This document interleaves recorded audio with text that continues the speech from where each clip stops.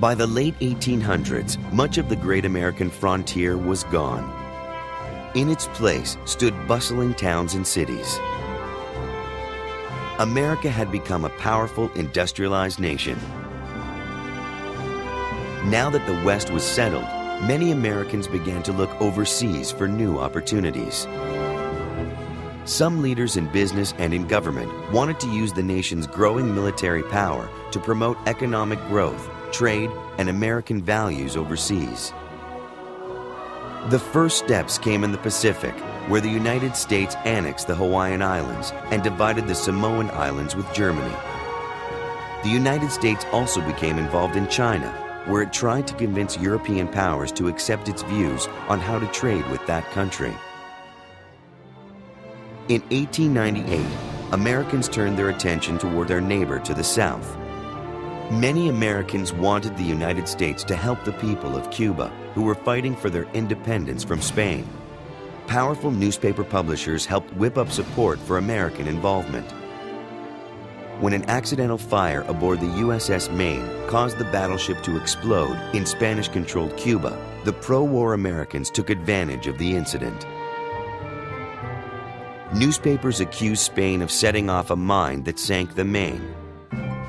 And in April 1898, Congress declared war on Spain.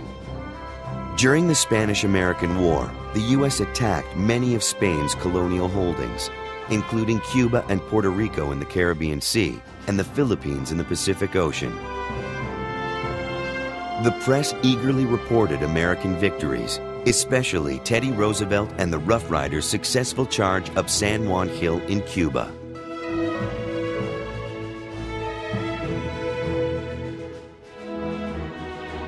The war ended in December. In the peace treaty, Spain recognized Cuba's independence and gave the United States Puerto Rico, the Philippines, and the islands of Guam and Wake.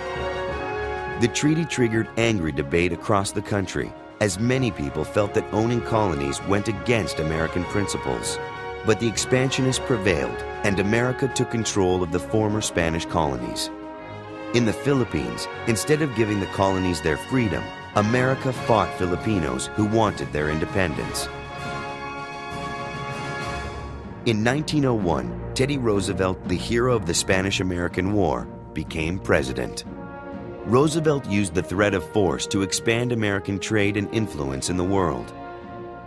In 1903, after Colombia refused to let the United States build a canal in Panama, Roosevelt sent American gunboats to help Panamanian rebels break away from Colombia. The newly independent Republic of Panama then signed a treaty allowing the United States the use of a 10-mile wide strip of land to build a canal. The Panama Canal opened in August 1914. It linked the Atlantic and Pacific Oceans and improved global trade. But perhaps more importantly, the canal made it easier for the powerful U.S. Navy to travel across the globe and defend America's expanding empire. In what areas of the Pacific Ocean did the United States first become involved in overseas issues?